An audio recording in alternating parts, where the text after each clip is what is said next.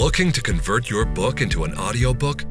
E-Audio Productions is the premier destination for audiobook productions.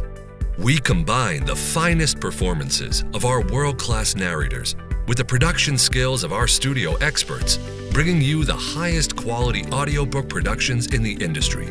From manuscript to a fully produced and published audiobook, E-Audio Productions is the best choice for authors and publishers. Contact us today for a free consultation. Visit us at eaudioproductions.com.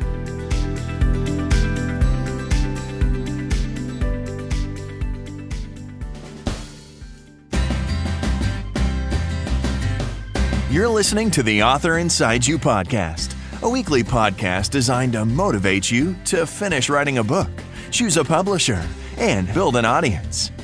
Keep listening if you're looking to get propelled into the next chapter of your life. And now, it's the Author Inside You podcast.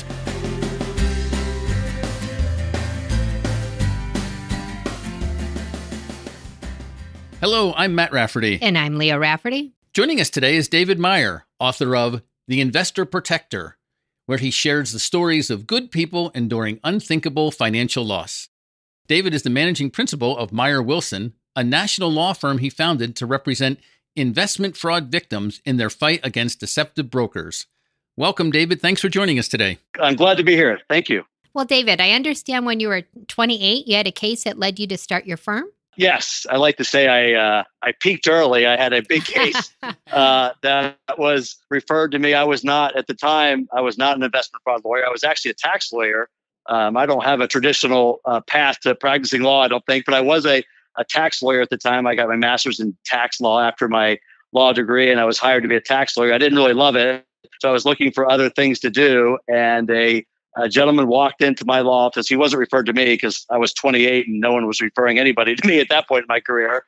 And this gentleman had a problem with a stockbroker, and my bosses at the time weren't interested in the case because they were tax lawyers too and business lawyers. And this changed the course of my life. And I was walking to the restroom and I ran into this gentleman, literally ran into him in the hallway. And I just talked to him and I asked him, who he was and what he was here for. And he told me I got a problem with my stockbroker and I can't find a lawyer to help me. And I said, well, I'd like to hear what happened. And then I talked to him and I started doing some research. And this was in the beginning ages of the internet. And I started doing some research and found out that he might have a decent claim against his brokerage firm. And so I called him back and he said, David, this didn't happen just to only me. This happened to a lot of other people. And I'd like you to meet with my other friends who this happened to. So I got in my very old Honda Accord at the time and drove about an hour up the road. And I walked into a room with 75, 80 people. Wow. Oh my gosh. And I'm like, whoa, this is something. So fast forward, it ended up being a class action. I represented about 250 retirees from a small town outside of Columbus, Ohio called Marion. And the case took about 9 years. But we got a jury verdict of $260 million, which was and still is the largest jury verdict in the state of Ohio. And that's how I started my career as an investment fraud lawyer. And I've been doing this work for 25 years since then. Wow. A home run at your first bat, right? Yeah. Now, just for anyone doing the math, the Court of Appeals did reduce that verdict substantially. So no one collected $275 million, but all my clients recovered all their money plus attorney's fees. So it was a great result. And it really was a highlight in my professional career. And I've been doing this kind of work ever since. Well, congratulations on that win. That's pretty exciting. And on the Author Inside You, we always speak about opportunities. And there was an opportunity that you didn't know what was going to happen, but you spoke to that gentleman. Just by you speaking to him, look where it got you. Well, that's true. And I've got kids now who are 19 and 17. In fact, my son who's 19 was 6 months old when I left to try that case for 6 weeks. And I tell him the same story about doors open for a lot of people, and the difference between some and others are some people have the courage to walk through the doors and some don't. And not every door ends up being, a great opportunity. But I think oftentimes the difference between success and failure is just taking advantage of opportunities. I believe that 100%. Right. Excellent. So let's talk about another opportunity. You writing a book, The Investment Protector. How did that come about? Well, I say that the book took me 18 months to write, but it was 25 years in the making. So that's a pretty good summary of my book writing experience. I never thought that Dave Meyer would be an author of a book. My wife was a high school English teacher for a long time, and I can imagine she'd be the one that would be authoring a book. And instead, I wrote the book and she edited it. So it worked out. It worked out pretty well. But it's now that I've done it, I'm really happy I did it. It's of all the things I've done, outside my family, it's really the thing I'm most proud of. And it's been a great journey, and I love the opportunity to talk about it. But I'm a big fan of this, and this is coming from somebody who never thought they'd ever write a book. So is the book designed to help people invest? So there's several purposes of the book. I mean, one reason, so the book primarily contains stories of cases I've handled over the past 25 years. I mean, so I represent individual investors, mostly retirees, who have claims against their financial advisor who lied, cheated, or stole from them. Most folks have worked their entire lives and saved up, their life savings, and then entrust it with a broker who, does something wrong and loses all or part of it, and they come to me to pursue the recovery of those losses. So that's what I do, and I've been doing that, ever since that Prudential case, 25 years ago. And we always talk sort of jokingly in the office because we hear a lot of devastating stories, but there's a lot of things that when we get calls, there's a lot of similarities. A lot of people have the same experiences, and we always talk about how it's really rewarding to get hired by someone who's suffered that type of situation and comes to us and entrusts us with their case. It's very rewarding to pursue a case and recover money for those folks. But hey, wouldn't it be even better to try to do something to help prevent that from happening in the first place, right? So by the time people are referred to me, the damage has already been done, and we do our best to undo that damage. But we thought by writing a book and telling and sharing our experiences of the stories of clients we've helped, that we could actually get in front of people and have an interesting story to tell, because the cases and the stories are really riveting, I think. I mean, it's really unbelievable what happens to people, by these bad financial advisors. And so we try to, the idea is we share these stories, and then people read the stories because they're interesting and they learn a lesson sort of by accident. It's like, hey, that was a really interesting book, and now I know what to look out for. So the idea, I mean, there's a lot of reasons I wrote the book, but one primarily is try to hope that people that read this book will never need a lawyer like me. So it's actually a book designed to get me less business. But to educate people. To educate people. Right. Most folks don't know what to do when they're looking for a financial advisor. The financial industry is very opaque. I think that's by the nature of Wall Street. So I try to break it down and help people understand what to look out for, what to do before you hire an investment advisor, and share stories of what I believe was unbelievable triumph, over devastating losses that our clients have had. And hopefully folks can learn a lesson. And then, God forbid, they're in a situation where they may need an investment fraud lawyer. I walk through the steps of what to look for, as you're going through the process of hiring a lawyer. Oh, great. Well, was it difficult recalling the stories that were 24, 25 years old? So that's a great question. I've done a lot of interviews. No one's asked me that question. So that was a big part. So I started writing. Now, I had been preparing for about 6 months, but I actually started writing right when COVID hit, just as a coincidence. So it turned out I had a fair amount of time on my hands because all the travel stopped. Right. So I have a nationwide practice. So we're traveling all the time. And obviously all that stopped in March of 2020. But leading up to that, what we had done is, all the cases of our firm are, they're in our system. So we all just work together.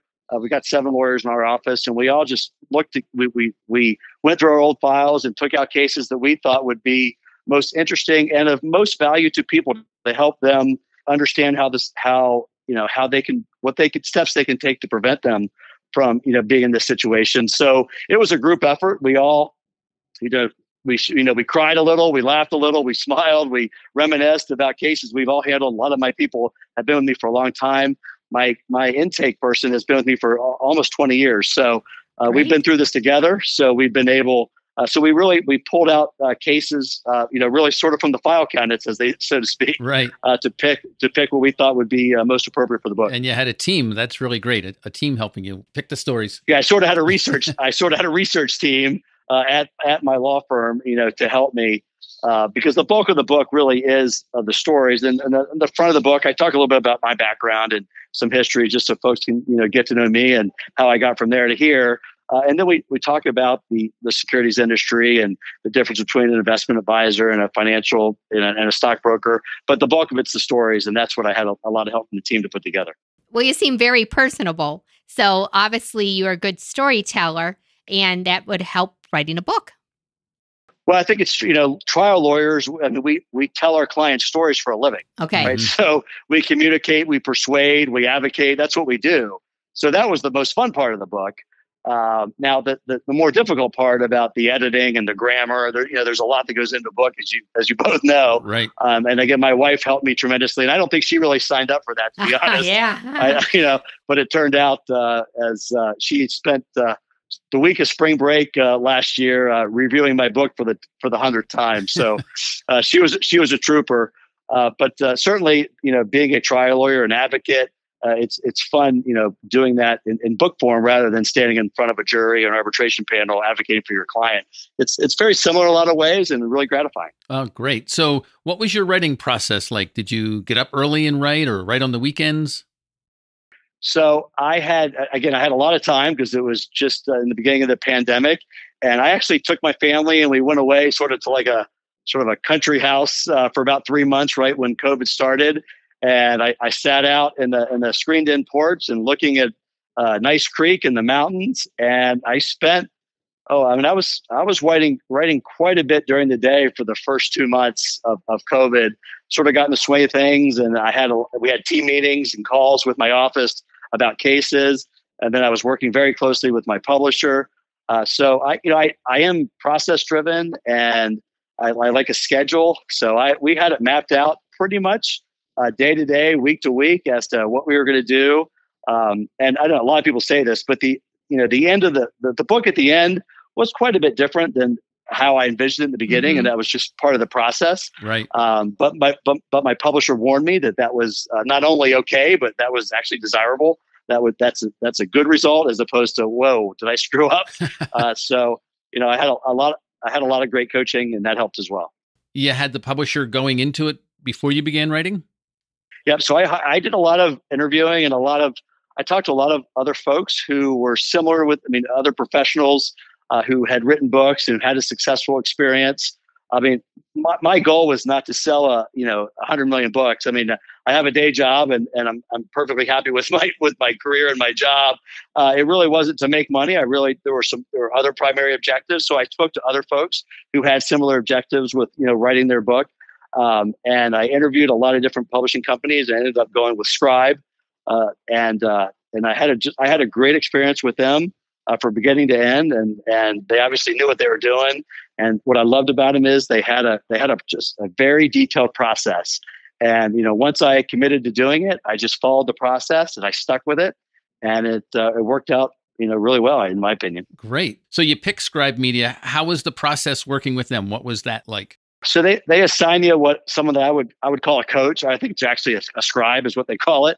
And they have a lot of interviews, trying to determine, why do you want who you're writing a book for, who's the target, what's the purpose, and sort of a North Star analysis. And that's really what just kind of changed over the course of 3 or 4 months. And this was all it took about 3 or 4 months of doing this before I actually started writing. But they help you with, who's your target, who's your primary target, your secondary target, and then sounds very thorough. Wow. Oh yeah, it was unbelievably detailed, and they held you accountable. A lot of people there's talkers and there's doers, and my guess is a lot of people talk about writing a book, but very few of us actually do it, and it helps to have somebody holding you accountable, and that's what out of all the benefits of Scribe, and they did they helped me with the design cover and the picture and there's from soup to nuts they really helped me along the way, and even the promotion of the book was actually fantastic. one of their stronger benefits really and I didn't even realize that was kind of part of the arrangement, but they were really good at that too, and it's just helping with dealing with Amazon and how to get the book out there. I'm a lawyer, I don't know how to do any of that. Right. But they have a great process and a structure, and they hold you accountable, and there's a commitment obviously financially and of time and resources. And so I once I committed to it and stick with it, and I followed the process, followed the recipe, and they kept me accountable, and that's what got me through it. Excellent. So we've heard lots of good things about Scribe Media. Like they have free resources on their webpage, like an ebook called The Best Way to Write and Publish Your Nonfiction Book. And so, for more information about Scribe Media, you can go to theauthorinside.com/publish, and we'll have a link there in case anybody's interested in doing that. So tell us about how they helped you with the promotion of your book. The best part about it is they started talking about promotion before I was even done with it. And I kept thinking, wait a minute, what if my book sucks? What if nobody wants to read this thing? What if I don't want to read it? So they were so proactive, and it's a whole different division. So while I'm working with my scribe and my publisher and the design team and what's going to go on the front cover, what's going to go on the back cover, and the pre-publishing reviews. I mean, while you're doing all that, and still, I was still muscling through the content of the book and revisions. Then I got connected with someone in the promotion department, and they have. It's an unbelievably detailed process. It's something like the 9-week process. They have a fancy name for it, but my book published June 10th of 2021, and we started the promotion process like 10 weeks before that. And you have calls with them every week. There's their Google shared page, and they help you with all the social media promotion. They had images, and they had cutouts of my book with quotes, and they would send me emails to send to my contacts to help promote it. It's really unbelievable. And I didn't have any idea this was even part of the deal, because I never thought I'd actually get through finishing and actually publishing it. And then the best part is they send you, and as part of the deal, you get like 50 copies or whatever. So I didn't know it was actually already done. And a big box came to our office, and I opened it up, and it was 50 hard copy books. And it's just, I've had a pretty charmed career and a pretty charmed life. And I think my high point, professionally certainly was open up a box and seeing 50 books, hardcover books with your name on it. Right. That's cool. It was pretty cool. Yeah. I bet that was a great day. And for everyone in your office too. Yeah. This was a team effort, and I acknowledged everyone in the book. That was a big part of it. This was a team effort and a family effort.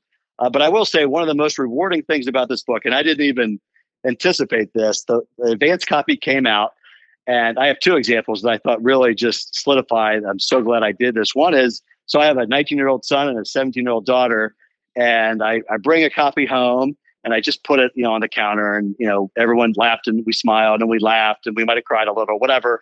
But then like 2 days later, it was a weekend, I walked downstairs, and my 17-year-old daughter she had her phone in one hand, but then she had my book in the other hand. Wow.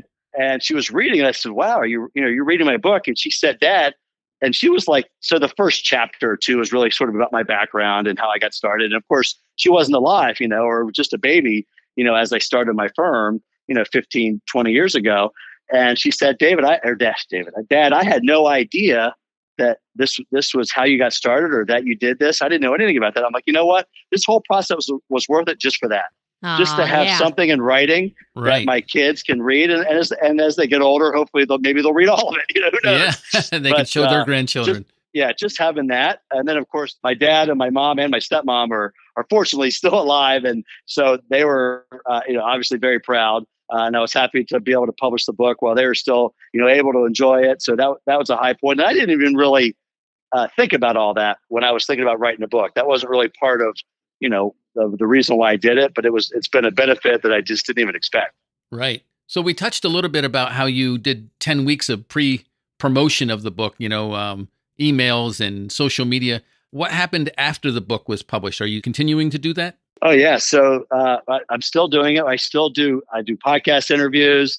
I've done a lot of guest blogging. The book, I was fortunate enough, it reached number one bestseller status on Amazon. Wow! Congratulations! Thank you. Which was really excited to hear that. And it's just and I've had people call me and thank me for writing the book and say that they've made decisions with their broker. They've changed brokers because of things that they've read in my book. They've made decisions in their financial lives as a result of reading that book, and so that's extremely rewarding. Well, can you give us a little tip, snippet of how someone who might be working with a financial advisor, how they could tell if maybe they might be a victim of fraud? Well, so I'll give you the best piece of advice, and this doesn't cost anything. Okay. And it's the easiest thing that anyone who's working with a financial advisor or who has a family member that's working with a financial advisor or considering working with a financial advisor, everyone should look up their broker, and you could do it for free on the internet, on your couch, wearing your pajamas, and it doesn't cost anything, and it takes 5 minutes. And that's by going to brokercheck.org, and that's a website that's run by the federal securities regulators. It's free of charge to the public, and it has a database of every stockbroker and financial advisor in the country. And it's the only profession I'm aware of where you can look up someone that you might choose to work with and learn about them before you hire them. You can't do that for lawyers. You can't do that for doctors. You can't do that for architects, but you can do it for brokers. So you go to brokercheck.org, and you can type in the name of the broker and the name of the brokerage firm, and it'll pull up their record. It'll tell you, when they got licensed, where they work. So it has their employment history. It'll indicate if they've had any prior complaints by customers. It'll indicate if they've had any regulatory disclosures. It's an invaluable resource. And I will tell you, if you do this, if everyone did this before they hired their broker, then the amount of cases that a firm like mine would see would go down by 75%. Wow. That's how valuable. Now, it's not perfect. And the disclaimer is, unfortunately, it's not 100% accurate. There are ways that Wall Street and brokers can, play the system and get things expunged or erased. So it's not a perfect system. It's not 100% accurate. But it's the best resource available for individual investors, retirement savers, I call them, who are considering hiring somebody. It has prior complaints. It has employment history. Identifies where the broker works or where they did work. And a lot of information. It's a lot of it, and it's totally free. And you could search it over and over again. And again, I've had several people call me and say, hey, they did this research, and as a result of what they found their broker had 2 or 3 complaints. Oh. They mentioned it to their broker. They didn't get a satisfactory result, so they switched brokers, which is exactly what they should do. Great. So everybody, you should do this. As soon as we're done with this interview, you should go online and look up your financial advisor, and your parents should, and your cousin, everybody that you care about, you should. And it's a great resource. Again, it's not 100% accurate, but it's the best thing everyone can do before hiring a broker to make sure that you only entrust your money with someone who's licensed to sell securities and is associated with a decent sized firm. Excellent. And what's that webpage again? It's brokercheck.org. Excellent. We'll put it in the show notes so you can scroll down and see that if you happen to be driving or walking right now. Well, David, tell us a little bit about the cover, your book cover. Were you able to have a say in it? So Scribe also helped me with the title and the book cover design. So we went through, many different variations of titles. So there was an article about me about 20 years ago in a local newspaper, and the title of it, I was on the cover of this magazine, and the title said "The Screwed Investor's Lawyer." So everyone sort of known me as the screwed investor's lawyer. But depending on where you put the apostrophe, that could not read as well. So it could be the screwed investor's lawyer. So we decided not to go with that, and we went with the investor protector. But that was a process. Again, it's not as easy. Well, if it sounds hard, it is hard to pick the name of the book, because that's obviously the name that's going to be there forever. So that took a long time, but they help you with that. And again, as you mentioned, they have videos just on, going through the process of deciding on the title of your book. So there's a lot of help that Scribe provides. And then there's a whole nother department on images and book covers. So book cover design was a whole nother part of the process with Scribe. So we had all kinds of different pictures, and the design, the layout, it's all very organized and process driven at Scribe. Excellent. From what I hear, it looks like your life, I'm sure you've had ups and downs, but it seems like a lot of things fell into place. What has been your biggest challenge that you had to overcome? And that could be with writing the book or anything. Probably the biggest challenge, professionally, was that I started my law firm. I didn't have any family connections. I didn't have any business connections. I was brand new to the city and the state where I lived. And it's, I was fortunate enough to have a lot of things, fall in my favor, but the challenge of starting any business. I mean, whether it's a law firm or anything, just from ground zero, I didn't have any money. My wife was a high school teacher. We were fortunate enough to live off her salary as I was starting my law firm. So I had a lot of great friends and mentors, but that's the most challenging thing I've done, certainly over my career. Wonderful. And it is something to say about people who take risks and people who don't. You had to take a risk by just living on your wife's salary and you didn't know what was going to happen. And then, woof, off you go. That's true. And it can be that way with writing a book too. It could be a risk and then poof, there it goes, right? Yeah. So, I will say writing this book has been one of the most rewarding things I've ever done. So for your listeners out there, if they've thought about writing the book, I think a lot of people think about it and most people don't do it. Right. And I think that's true for a lot of things. A lot of people think about changing jobs or, getting out of a bad relationship or, a lot of things, but many of us just, we don't want to change with inertia. It's scary. It's risky. A lot of us are nervous about the unknown. I mean, those are all legitimate concerns. But if you're serious about wanting to write a book, hiring a professional, a publisher or some company, a coach that has experience doing this. I mean, there's a lot of help out there, and a lot of it's just getting some direction and some coaching and some accountability, and really helping you shape what the topics would be and who your target is. There's a lot of good help, and I've been talking just anecdotally around my law firm for 10 or 15 years about writing a book like this. But once I committed to it and found the best partner, it really came together. Right. That's some great advice. Normally we ask for advice at this point in the show, but I think that was some great advice that you gave anybody who was listening. Very good. All right. It's fun to hear your passion, your voice. Tell us now, where can we purchase your book? So my book is available on Amazon. So if you go to Amazon and you type in The Investor Protector, you'll see it there, and you can get hardcover or softbound or ebook.